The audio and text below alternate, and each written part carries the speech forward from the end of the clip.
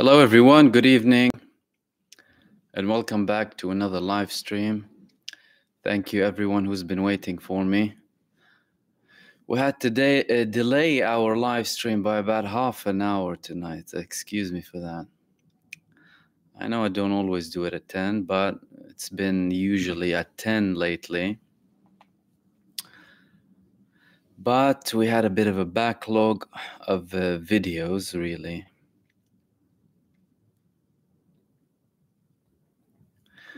I can see that we're live now. All of you can hear me. We usually have to wait like around 20 seconds before we start. But good evening, everyone. Welcome back to another live stream. I hope everyone is doing well. Thank you so much for everyone who's been waiting for me. And thank you for everyone joining us as and when. I posted a couple of videos earlier on about... one of them was very interesting, by the way.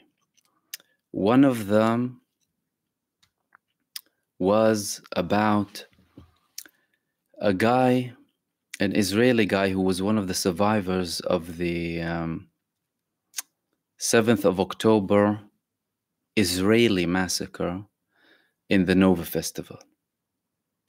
If you haven't watched these videos, because I speak in detail about exactly what happened, but I keep it brief so I don't take obviously too much of your time.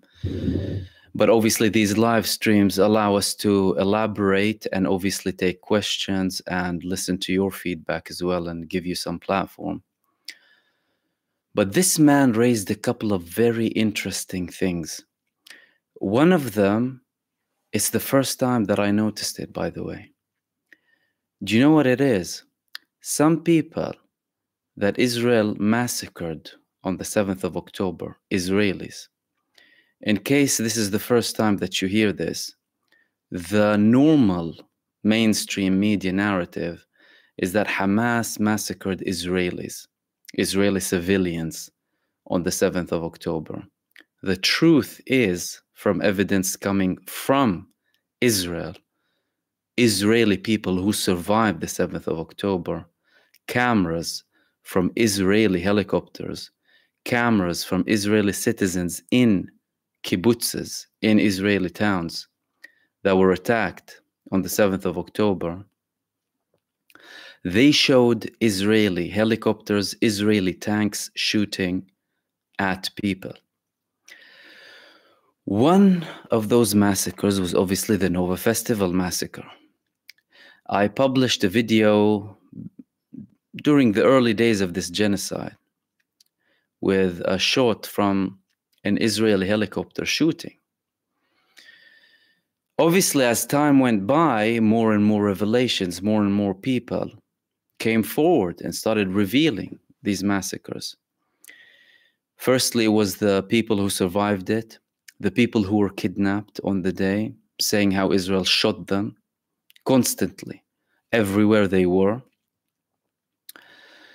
Then you've had Israeli citizens in the kibbutzes, obviously, saying the Israelis were killed due to crossfire, Israeli civilians, although Hamas and the Palestinian resistance were reassuring them, and they were taken aback by that, surprised some of them.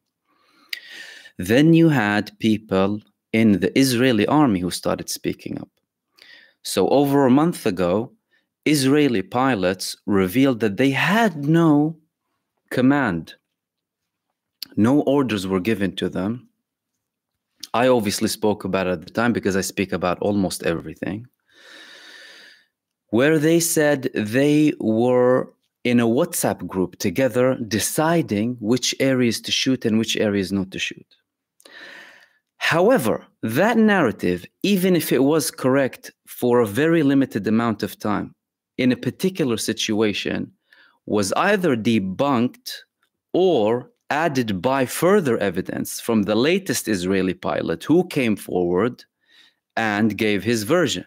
What was his version? His version was that we received orders to shoot indiscriminately on every single vehicle heading from Israeli kibbutzes to Gaza. That particular pilot confirmed that he received orders to shoot on every vehicle, completely shoot them out, going from Kibbutz Nir Oz to Gaza. Okay, regardless. Remember that, regardless. And there was a confirmed case of an Israeli death that he spoke about. He confirmed.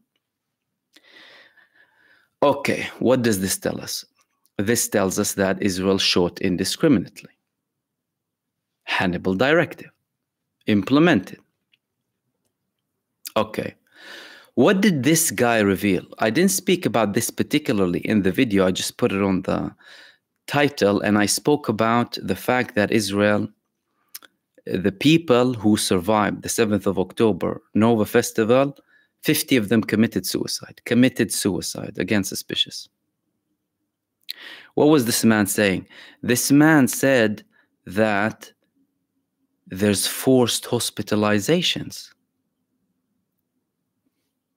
What does this mean, forced hospitalizations? You're talking about people who are partying and then survived, and then they left. Why are they forcibly hospitalized? Well, they're forcibly hospitalized because they are witnesses to what happened. And many of them are likely to speak up as to what happened, like the other Israelis who spoke about what happened. Israel, in effect, is kidnapping these people, forcing them into, or they call it hospitals, it could be asylums as far as we know, really. But they stated forced hospitalizations. Why? Clearly, these people, they have information that the Israeli government doesn't want to reveal. 50 of them committing suicide. So where were the people who committed suicide? In the hospital? How is it possible for them to commit suicide in hospital? Forced hospitalization. Are they not monitored? If they committed it outside of the hospital, why were they not treated? Did you not care about the people who went through all of that? Again, Terry Len Nilsson, by the way, I'll address this while I'm talking. You're asking, so people who survived October the 7th committed suicide? Yes, survived particularly the Nova Festival when Israel was shooting at everyone indiscriminately. Hamas fighters who invaded Israel and Israelis who were at the scene, and then sold the narrative that Hamas massacred all of these people. Regardless of the evidence that was published by Israel, by Israelis, and even published in Israeli media, and statements about the fact that they were shot by Israel, alongside other evidence about the scale of the damage, especially with the vehicles of these people. What did that show? You remember the lines of vehicles that were completely burnt to smithereens, right? How were they shot in that manner? How comes many of these cars had bullets and damage from above? Where was this from? Where did that come from? That came from the Israeli Apaches. Similarly to the evidence from the kibbutzes with the Israeli tank shellings on people's houses where they suspected Hamas members were with Israelis, disregarding Israelis. So that's yet another very important thing that's just come up. That's also worth potentially having another separate video about. Then I also spoke about Hezbollah's massive attack. Again, these videos, go ahead and watch them after this live stream so you can see all of the details. They're not too long. It won't take too much of your time. Then we had Hezbollah and very sophisticated attack on a command surveillance location in Israel. Surveillance command center in the western part of the Galilee, where they had a UAV that had explosives and a camera landing and exploding. Everyone on the Israeli side fell casualties. Israel said 6 were severely wounded. Again, Hezbollah is having very sophisticated and targeted attacks, and the Iron Dome isn't able to intercept anything. And obviously Israel is trying to, particularly Benjamin Netanyahu now that he's getting the cold shoulder about an attack in Iran, he's trying to delay everything as much as possible, including the negotiations. Now he's causing more frictions with the Qataris to try and completely hinder any sort of progress with the negotiations and delay them. And we already have Israeli people from the negotiating delegation saying that if we continue down this path, we're likely to have 1 year of negotiations.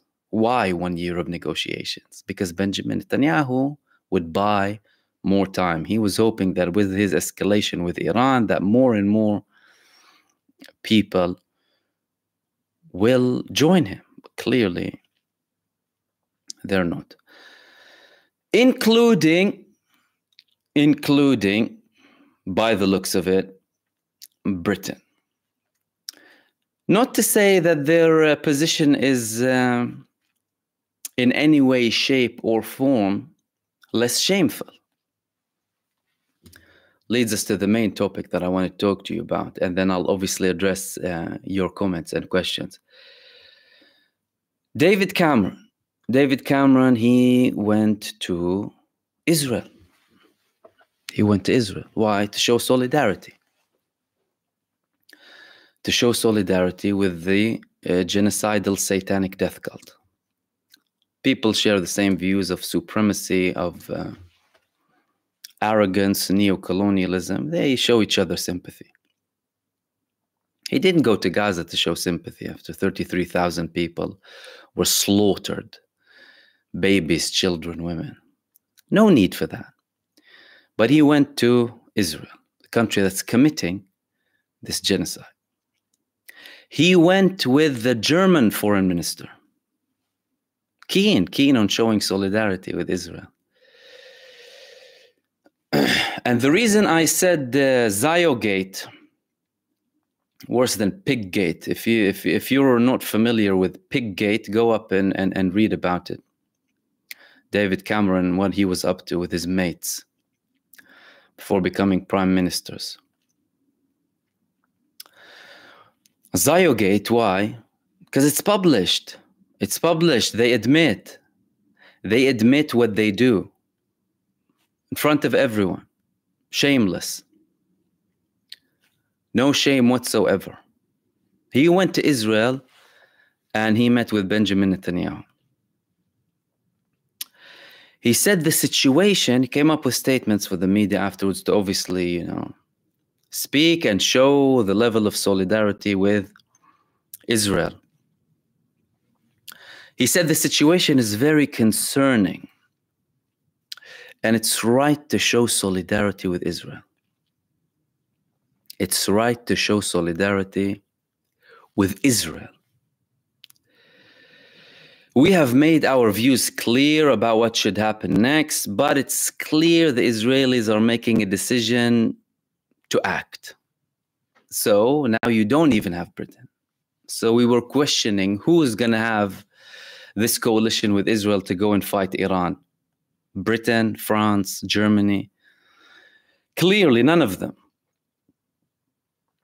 Because if he's saying we made our views clear to the Israelis what should happen next, but Israel is making a decision to act, and that was later confirmed by Benjamin Netanyahu, they're advising Israel how to act. No condemnation, not Israel, don't escalate, not you're being reckless, none of that.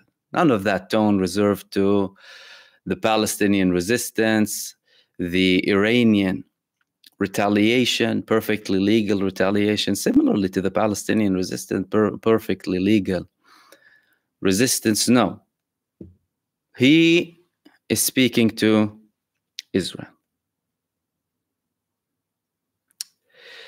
We hope they do so in a way that does as little to escalate this as possible, and in a way that, as I said yesterday, is smart as well as tough. But the real need is to refocus back on Hamas, back on the hostages, back in getting aid, and back on getting, resolving the conflict in Gaza and looking at the conflict in Gaza. Not don't escalate, nothing firm, not don't actually go and wreak havoc and put the whole region in flames that will have a devastating effect on the global economy, on the people in the region, more lives being lost, a potential escalation to World War III because you have Russia with an alliance with Iran. None of that. We hope they do so in a way to do as little as possible to escalate, and in a way that is smart as well as tough. Wow. Can't you say that to Hamas? Why don't you say that to the people of Gaza who are under occupation, under a regime of supremacist ethnocracy, under constant violence? People who were expelled from their homes. People who were living under blockade. On the 6th of October, 2023, anyone, till now really, under the age of 17, most of them, the vast majority of them, haven't seen anything apart from Gaza because there's a blockade. Most of them relied on foreign aid. Most of them didn't know where their next meal is coming from. Most of them lived in houses that are risky, hazardous to their health. But no, David Cameron wouldn't go and tell them, okay, you're entitled to hit back this supremacist, violent aggressor. No, he demonizes them.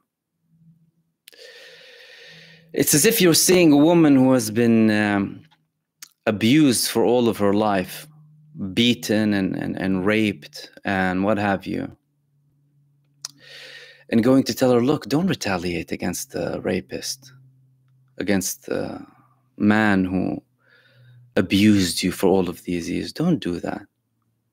Just don't do that. You're a terrorist for even thinking that. Imagine calling a woman a terrorist for slapping a rapist. That's the Palestinian case for you. A land that's been raped for 75 years in front of everyone. And whenever it decides to retaliate, they label her. They label the woman that's been abused and raped for 75 years. And then he continued to bang on about Iran. New sanctions on Iran, on the IRGC. And he continued, I think there's more we can do to show a united front. Malign activity in the region, backing Hamas, backing Hezbollah, backing the Houthis.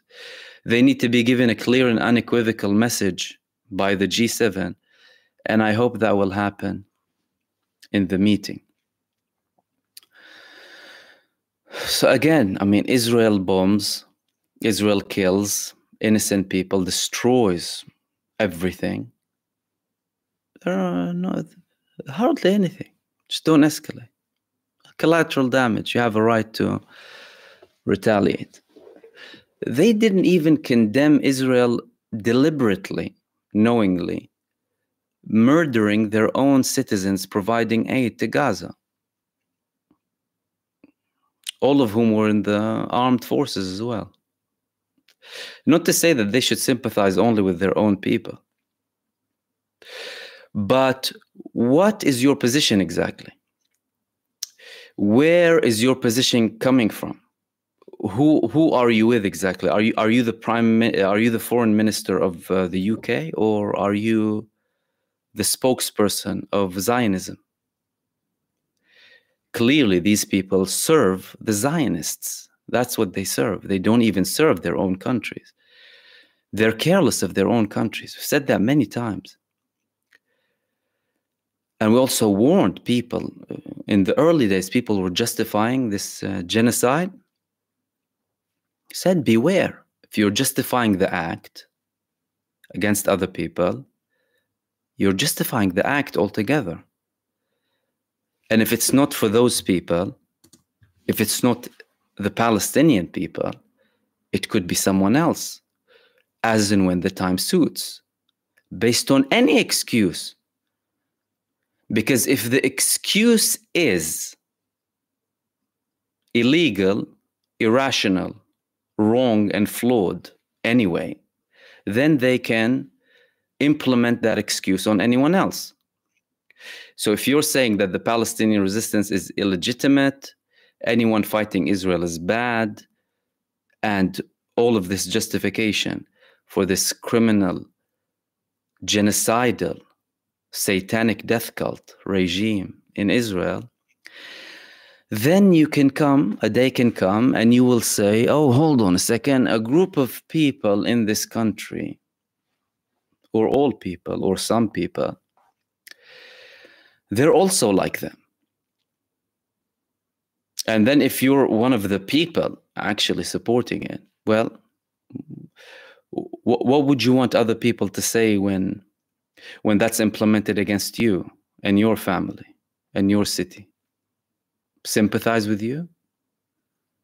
Why? Why should anyone sympathize with you?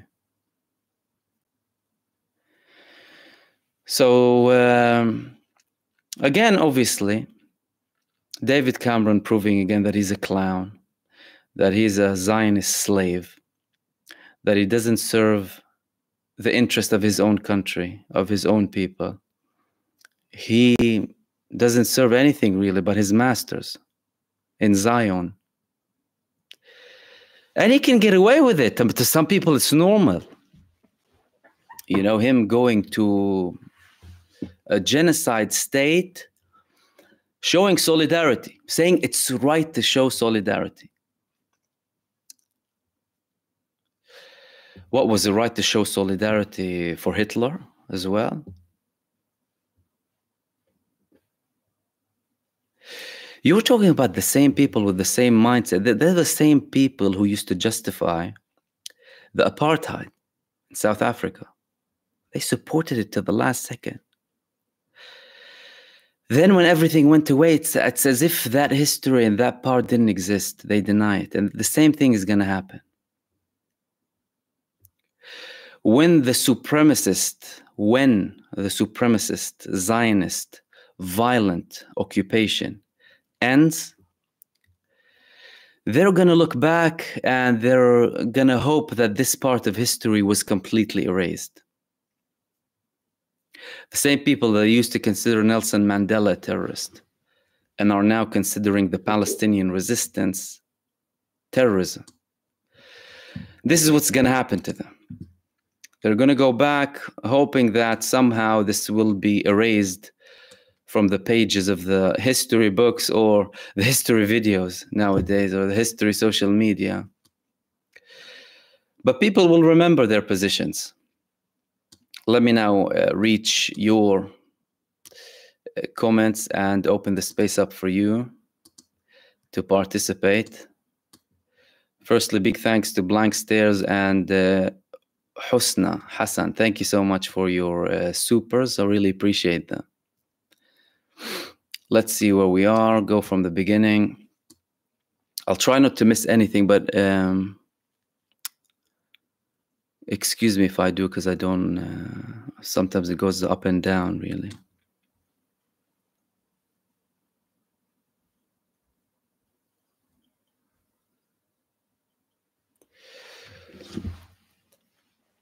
Grandma K, thank you for all you do. More children were shot by quadcopters and settler attacks. My heart is broken. I feel helpless. And why do Palestinians not count in this world? How do you stay uplifted? Well, you're dealing with a criminal entity that's being supported by a global criminal network, really, of people in power. And that's not abnormal for them. They've been committing that for 75 years. So there's nothing new.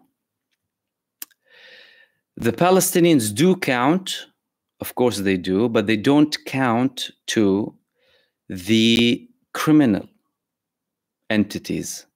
They don't count to the genocidal Zionists. They don't count to them. Why? Because that's their belief. They have a profound belief and faith that they are of a superior entity and superior race, and that these other people are below them. Neo-colonial supremacy, Islamophobia, of course. So they don't value them the same way. And also, it stretches beyond that. It goes to much deeper meanings. That's why we say it's not only that, but that's a very big part of it, because when it comes to people from these same countries who are supporting Israel, their own population, if something happens to them done by Israel, they're killed, they're shot, they're slaughtered, they're targeted, it's as if nothing happened. Slaves to the Zionists, because Zionism infiltrated so many countries, Zionist lobbies all across.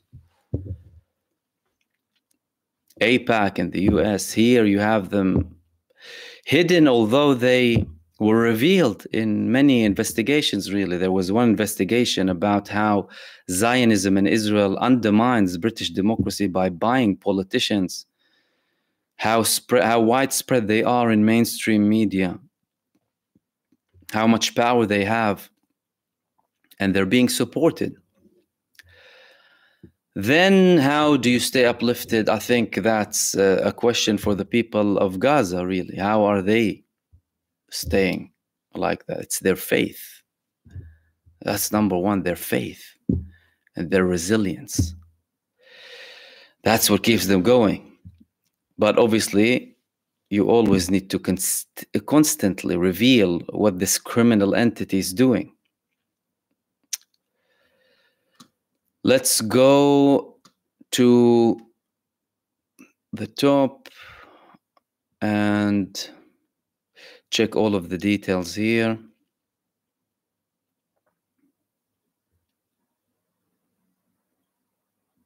FP, I think you're commenting about the forced hospitalizations of Israelis.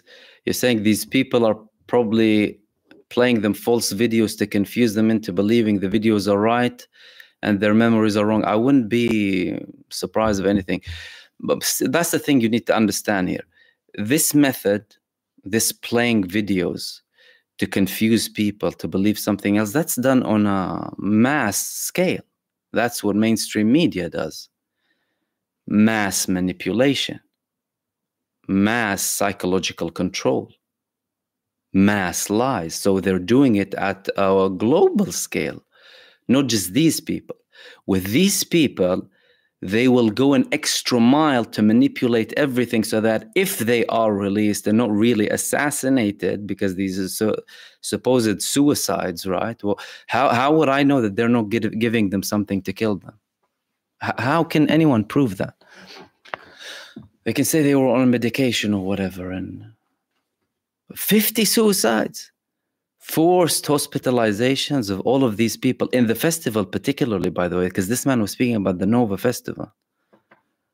Why are they in forced hospitalizations? What are they going through exactly? What are they hiding from us? Clearly, many things, including potential tests, really, and mass brainwashing.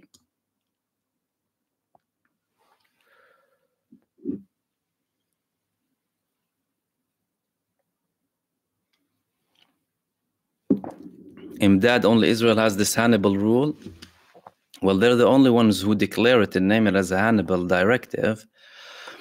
and practice it. Although, by the way, legally they claim that they took it away, but they always have a back route to implement it. And people within the Israeli army, they know that it still exists because they're told that it exists, really.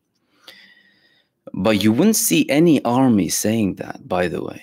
I'm going to kill my own soldiers just because I don't want my enemy to use them as leverage. What kind of a nation is that? That's why we repeat, Israel doesn't care about Israelis as well. Israel is a Zionist, neo-colonialist, expansionist entity. It treats its people as cannon fodder, kills them for nothing. People are born brainwashed, you know, planted hate in their brains and souls, and racism and supremacy, to view other human beings, other fellow human beings, as a lesser individual or a lesser being. Gallant said we view them as human animals. Do we need more evidence than that? Imagine imagine a Palestinian said that all Israelis are human animals. And I've been posting videos now for almost all of this genocide and distinguish between, obviously, Zionists and Jews and Israelis and Semites, of course. But what if you had the defense minister saying that just before he went on a genocide? Wasn't that enough of a warning for you to go and stop these maniacs at the time? No, because you're the same. You're the same. You share the same views. And when you talk about other countries, other European countries or the US, you're talking about countries with a rich history of colonization, mass enslavement, far bigger genocides than Israel. What Israel's doing in Gaza now is child's play. What, in comparison to the US, to the UK, to France, to other European countries? Child's play. These people killed millions across the world. So, of course, they'll sympathize with Israel. But it's very well known in Israel, the Hannibal Directive, of course. Although they said it's no longer kind of legal, but they always have a way around it. Like, for example, you know, you have these literal executions in front of you in the West Bank and in Gaza and in Gaza. The Israeli Supreme Court banned field executions. But there was a small clause that says, unless you're under threat. Why? Because Israel used to storm into people's houses that were wanted for Israel and shoot them while they're sleeping. They still did the same thing. But the only difference is they said that they posed a threat because they looked at them. So they posed a threat. Do you understand? And they do the same thing with Israeli soldiers. And it's well known. And it happened many times during this genocide and when they were operating in Gaza.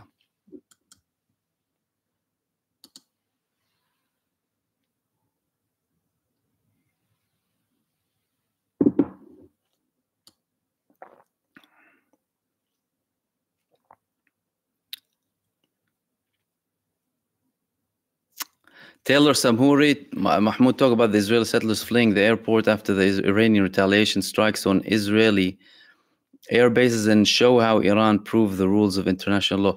Yeah, I spoke about that. So I already spoke about that. Obviously, you have massive numbers of Israelis fleeing. And Iran definitely played by the book. They played everything. All of their action was within international law. It was a retaliation, a perfectly legal retaliation to an aggressive, illegal terrorist act from Israel, targeting what is considered their own soil. It was very cleverly implemented as well. They did all of these drone attacks, and they did them in waves to confuse and exhaust the air defense systems, and the missiles that they intended to land landed and destroyed. That's why Israel worked really hard to cover everything up. And then they showed you this hole, 50, 60 centimeter hole in the ground, dug up with the soil next to it. Small amount. And I said in that video, I didn't know that the Iranian missiles can land and then dig and then put the soil next to the hole. That's an unprecedented feature for a missile. So the missile would land, right? Land like this SpaceX, right? Like Elon Musk's rockets. It'll land like this, fall down, release a shovel, and take the soil out, put it next to it, and then remove itself so that it doesn't have any debris, any missile parts, so it'll keep everything in Israel clean. And they think they can fool people with that.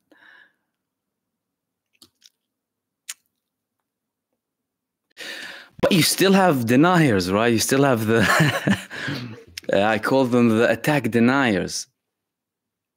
Oh no, it's all fabricated. It was all this and all that. Iran wouldn't do that, you know, to hide their awful, shameful positions and lack of action and immorality. No, Iran can't do that. Well, of course they can. They did. You just don't want to admit it. There was a massive campaign immediately, by the way, simultaneously with the attack to undermine everything. And although we covered everything from the beginning to the end, you still have people who don't believe that. What can I do for you? Some people are lost case. Not my problem.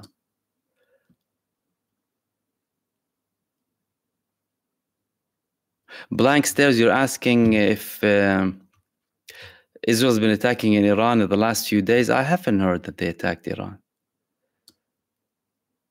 And Iran told them, if you attack, we'll respond tenfold. Clearly they haven't. Unless they did some, I don't know, proxy attack or whatever. But that wasn't reported really. And be careful, because sometimes, by the way, with social media accounts, even on YouTube, sometimes people will publish certain images and certain videos that are from a few years back and say, oh, that's happening now. And everyone needs to be very careful about that. As long as it's not verified by like anyone, you know, at least known or something, an official. And then you can obviously judge and analyze and see who else published it, etc. Then it could be suspicious, but I'm not entirely sure where that came from exactly.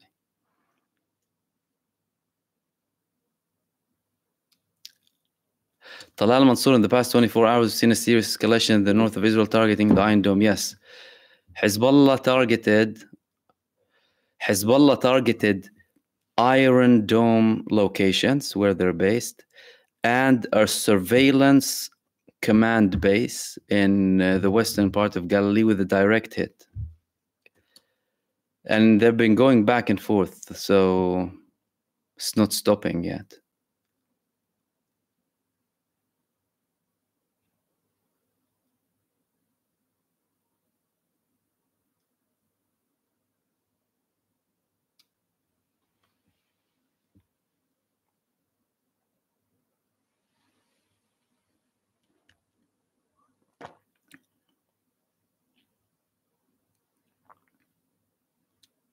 Shazad, thank you so much, brother.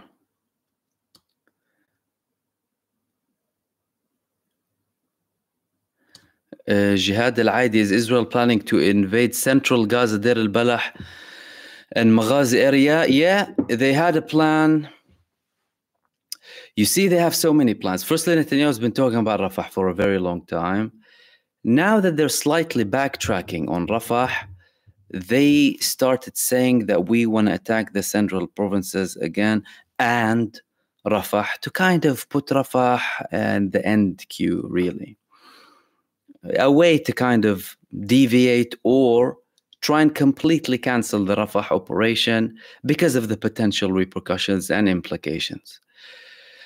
The person who is strongly saying these things is Benny Gantz. He's saying we're going to go back to Khan Yunis, we're going to go back to central Gaza, and we're going to operate in Deir al-Balah. What are you going to do there? And what do you mean operate? Targeted attacks like this special forces attack that you got completely defeated in? What are you going to do? You've been there for half a year and got defeated by the Palestinian resistance. What are you going to do afterwards? You just withdrew your forces, most of your fighting forces. There's just a brigade called Nahal Brigade, part of the 126th Division. That's there for policing. Apart from that, limited operations and limited air operations. But by withdrawing your troops, you're effectively saying, I'm giving Hamas breathing space. Because the whole excuse you were selling us before is we need to keep up the pressure. We don't want to give them breathing space. We don't want to move our forces so they don't reorganize on top of the ground. But they think they can lie and say these statements and people will just buy it again. You're going against everything that you said, most likely for very specific reasons. Number one, because the Palestinian resistance is imposing its conditions on you.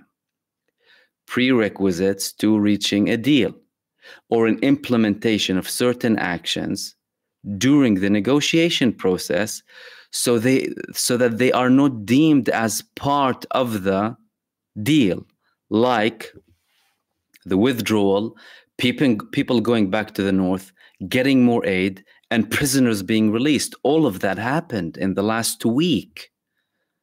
Why is Israel doing it? It is most likely because, again, we can't completely say that it is the reason because no one declared it. But by observing what's happening, clearly something's happening with the negotiations. And Israel is also facing pressure from the US to submit, to climb down the ladder. But it was Hamas mainly, mainly the Palestinian resistance telling them, okay, you want to continue, you want to go ahead, start doing 1, 2, 3, 4, and then we will continue and go ahead. And Israel, by doing these acts now, when the deal comes and other things happen that Israel will declare, they will say, we just agreed to this, but we didn't do anything else. Well, yeah, because you did them now. Do you understand what they're doing?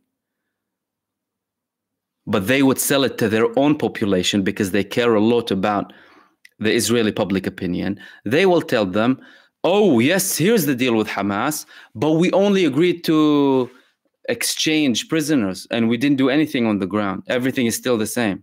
But what's the same? The same that is changing now. The same, which means you withdrew all of your fighting force, you allowed people to the northern part of Gaza, you got aid into the northern part of Gaza, and you're going ahead still with what the Palestinians want, but not declaring it. Do you understand? But they'll sell it to the Israeli population as if we didn't climb down the ladder, we stuck to our grounds, and we still have the freedom to operate. And this is just a confirmation that's temporary and what have you, like they did before. Like if any of you observed the 2008-2009 war in Gaza, so the same thing happened. It started off with, we're going to eliminate Hamas. And Hamas were much less equipped at the time, much less organized and militarily capable, but not by any means less brave and confrontational when it comes to the terrorist state of Israel. And then, slowly but surely, Israel started saying, oh no, the aim is to weaken them militarily. This is what we'll do. And they ended the war. In the 2014 war, Hamas imposed further conditions on Israel, which included Israel withdrawing back to Israeli territories, giving back the buffer zone areas so that Hamas could be literally next to Israel, opening up the fishing space, allowing more aid in, many things that were imposed by the Palestinian resistance. Why? Because of their power and them fighting with Israel. Why? Because Israel only understands the language of force. This is what they proved ever since their establishment. There is no negotiating with them. There's no talking with them. The Palestinian Authority in the West Bank has been talking with them for 31 years now. What did they gain? Nothing. Nothing. Zero. Millions in bribes. So they're living lush, going back and forth by approval from Israel, of course. But what did the average Palestinian people get? Further expansion, further humiliation, more checkpoints, more field executions, more administrative detention, more of every bad thing you can imagine. Stealing, burning crops, everything, settler attacks, every single thing you could think of. But with the people who resisted Israel, they got what they wanted. Egypt got Sinai, Lebanon got South Lebanon. Hamas got Gaza. Obviously now there's this genocide, but before that. So that's how they operate.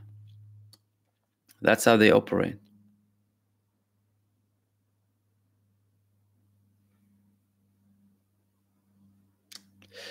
John Doe, thank you so much. You're saying Eid Mubarak, Mahmoud, same to you.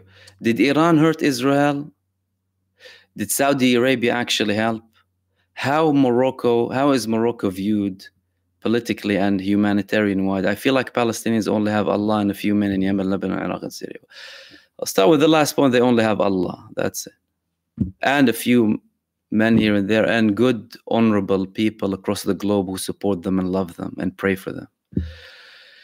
All across the world, from many religions and many races and many backgrounds. That's with the last point. The first point, did Iran hurt Israel? Badly.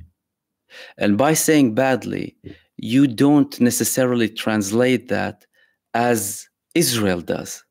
Destruction of civil buildings and killing innocent people. No.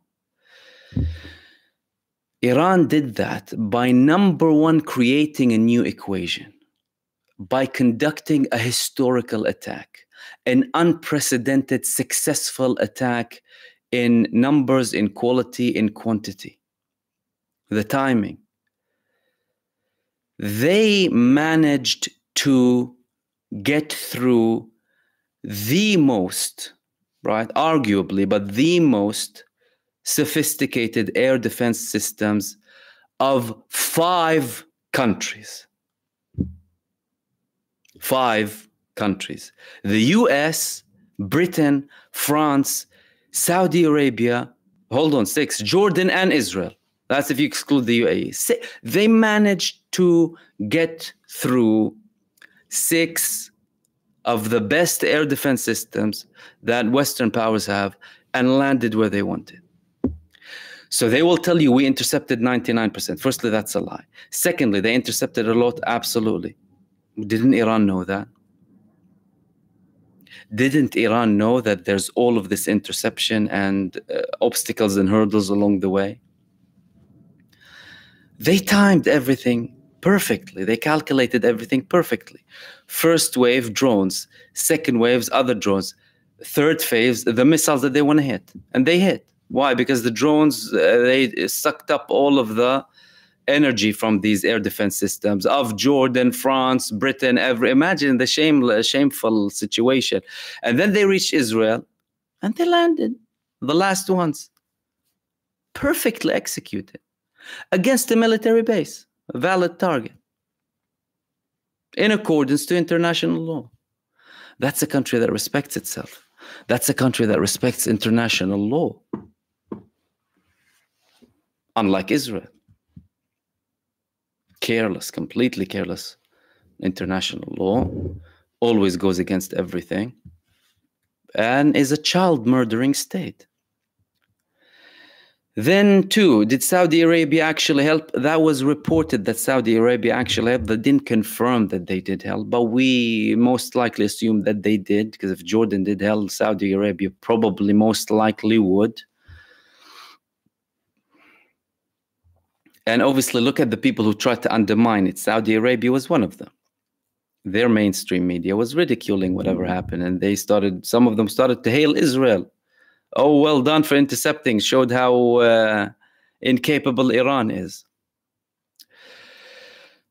How is Morocco viewed politically and humanitarian? Well, I love Morocco personally. I have very good Moroccan friends. Love Morocco and the Moroccan people. And you feel like, yeah, we got to that. The Palestinian people have Allah and a few men in Yemen, Lebanon, Syria. Yeah. And obviously everyone around the world who supports and prays for them and is active, really.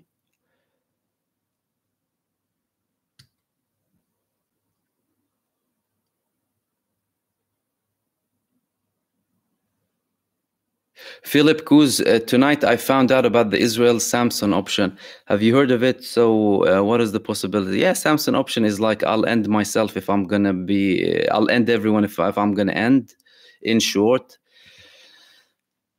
Look, it's a far-fetched scenario. This entity is capable of doing some massive crimes, undeniably. But what people need to understand is there are people at the top who would want to survive. There are people at the top who are implementing every single option to kill their own people in Israel. Imagine if anyone had an ounce of reasonableness, right? An ounce of logic. Let's say, and I gave this example before and I'll give it again. Let's say you're Israel and you only care about Israelis and you don't care about the Palestinians and you view them as lower human beings and you're the enlightened one, you're more superior to them. That's their belief. Many of them, if not the majority. We are God's chosen people. The others are goyim, others subject to us and to serve us because God chose us. Let's say you view it that way. Well, according to this philosophy, some of God's chosen people were kidnapped by these, whatever you call them, right? Human animals, Gallant called the people of Gaza. What is the first thing you do? You get God's chosen people back. Or how you call them, of course, because some people don't understand my sarcasm, I'm sorry. Some people thought that I was serious about the Saudi Arabia video. Can't believe you're defending them.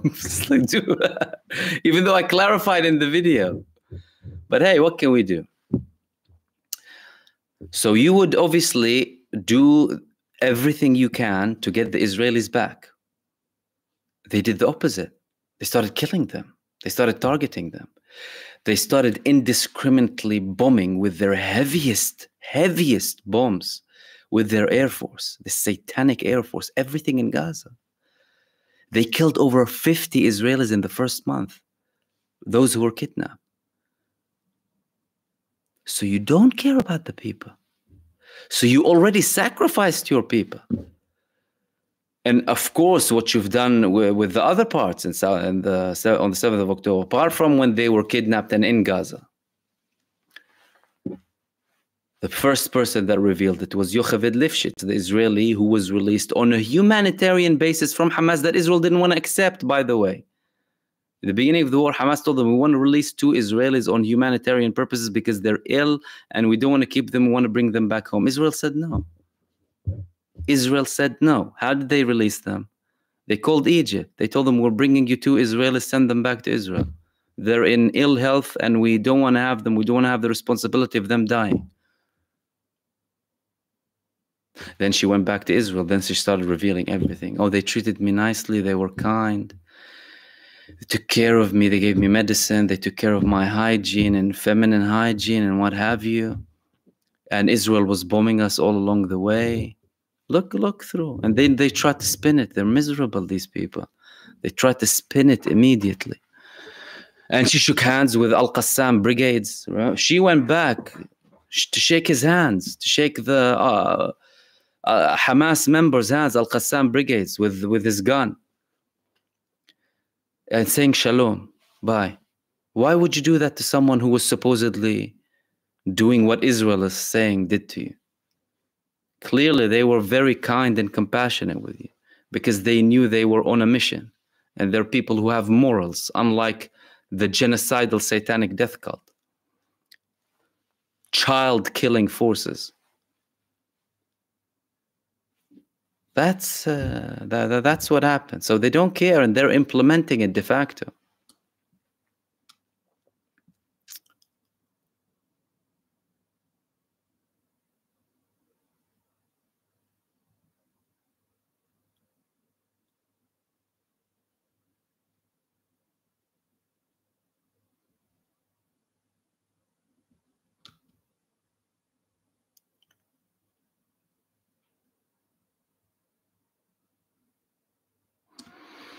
Marvin Vergus, any info about the Freedom Flotilla? Is it real?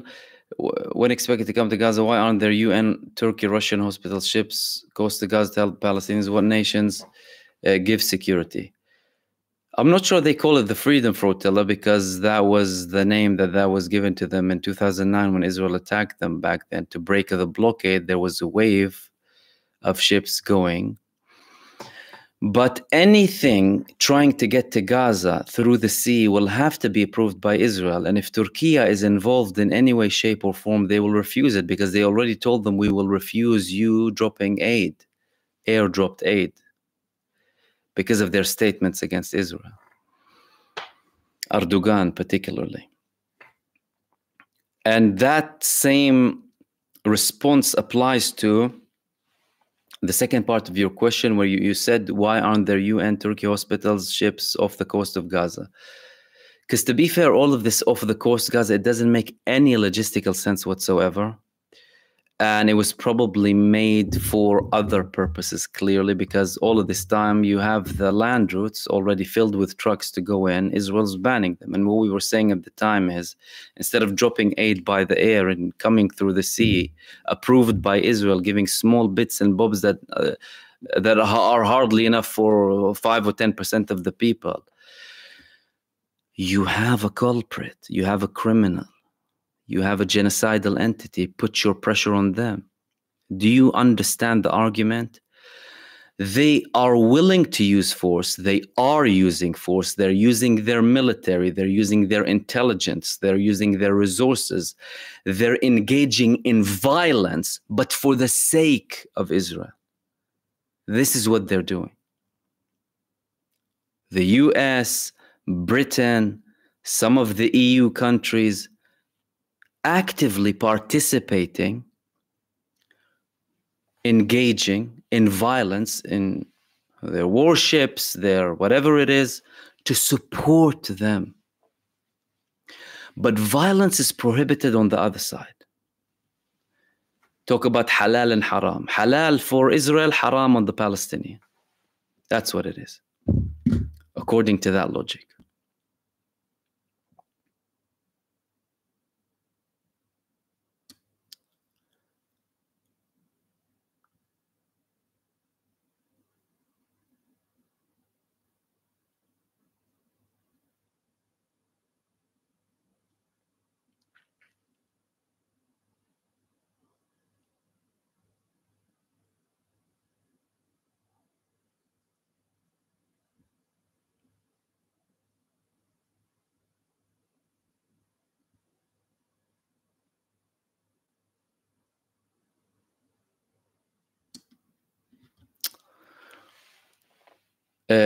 Shannon, what would happen if Qatar stopped being mediator?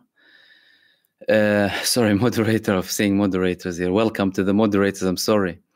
It sounds like they are questioning this role. I don't blame them, must be so frustrating. Well, it was clear by the Prime Minister, Foreign Minister. He said that a politician is being unreasonable and is acting out of his own interest. Benjamin Netanyahu, obviously. And all of this is, like I said in that other video, that's an act coordinated by Benjamin Netanyahu and his close allies to prolong this as much as possible. How do you prolong it? By hindering and delaying and canceling. I mean, Forget about Qatar. Let's talk about the Israeli negotiating delegation.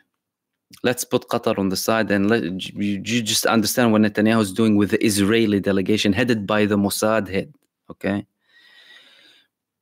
Firstly, he bans him previously from negotiating. Secondly, he doesn't give him authority to speak with certain people. Thirdly, he restricts him from certain actions. Fourth, he orders him not to reach a deal. 5, he sends people to monitor him and what he does. All of these things are unprecedented, by the way. Unprecedented completely. It's as if it's condescending. How are you going to do that to a person in this position? Do you not trust them?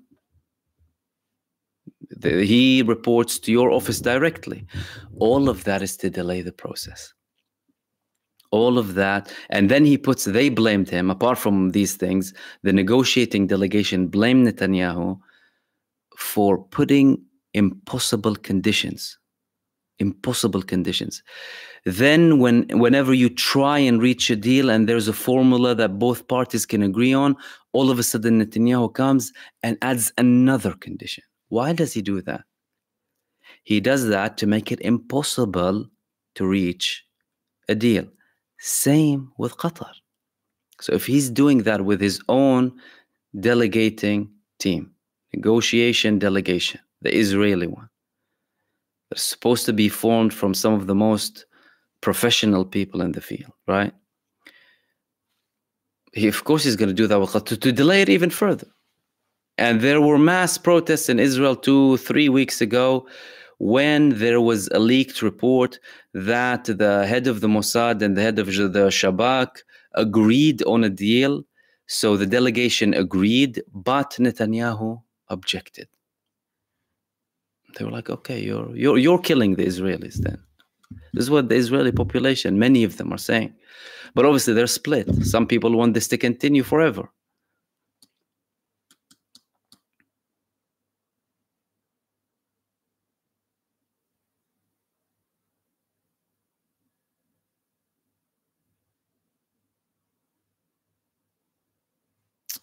Kyle Lynch, what are the elections like in Gaza and the West Bank? Well, they only happened truly once in both places when Hamas won the elections.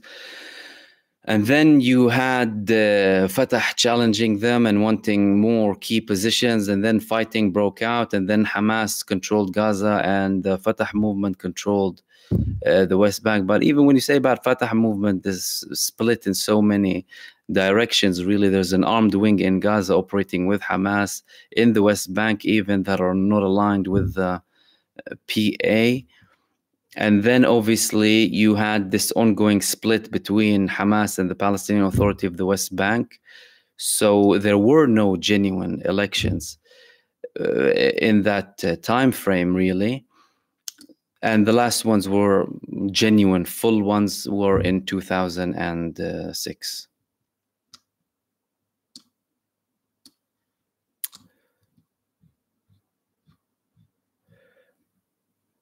Kirk, thank you so much for your super, brother. And everyone else. John, Khaled, Jihad, everyone. I'm sorry if I missed anyone for your supers. I really appreciate that. Let's see if we have anything else here. Oh, that's interesting. Keith Mitchell. Is it so that under UN Article 51, Iran can legally make a preemptive defensive strike on the bases and facilities that would be used for the proposed attack by Israel? I'm not sure if it's the same article, but you definitely have that option. However, with regards to preemptive strikes, they're not restricted to a country only wanting to attack you, but acting in a reckless manner. Okay, there's more to it. Israel's behaving recklessly.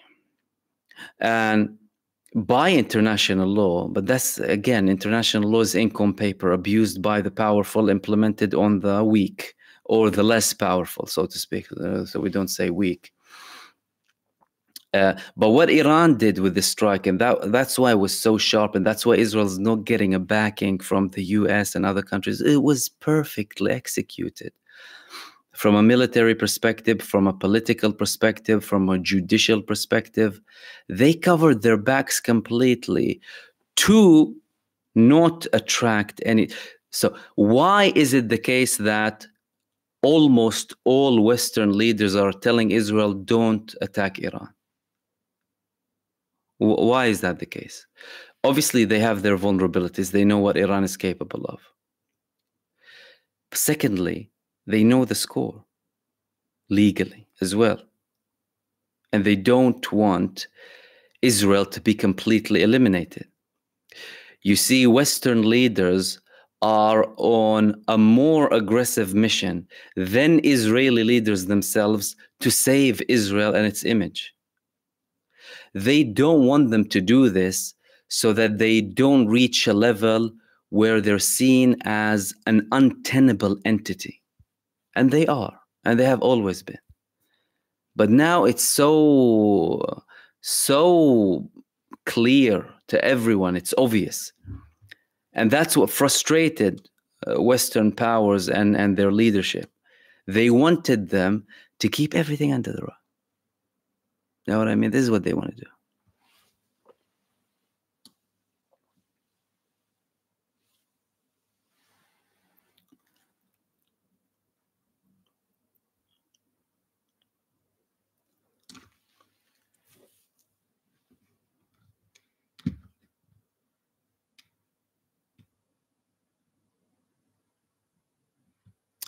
Excessive Force subbed a few days ago. Thank you for your insight. Thank you. Do you think Israel will occupy Gaza after this is over? I don't think they're able to. If they haven't been able to occupy it with 6 months of so much bombardment and force, I don't think they will be able to completely occupy Gaza.